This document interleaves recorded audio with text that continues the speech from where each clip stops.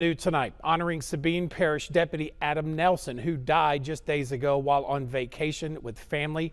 This evening, Deputy Nelson was given a law enforcement escort from Houston, Texas, back to Sabine Parish.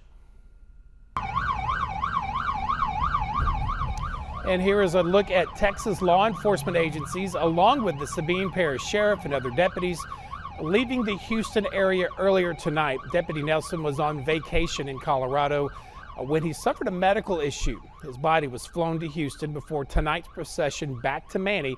Right about now, that procession should be crossing into Louisiana along Highway 6 at the Pendleton Bridge on their way to Meadows Funeral Home in Manny. We're told there's quite the welcoming party for them there as they cross that state line, including a fire truck with a large draped American flag. Funeral arrangements for Deputy Adam Nelson have not been released.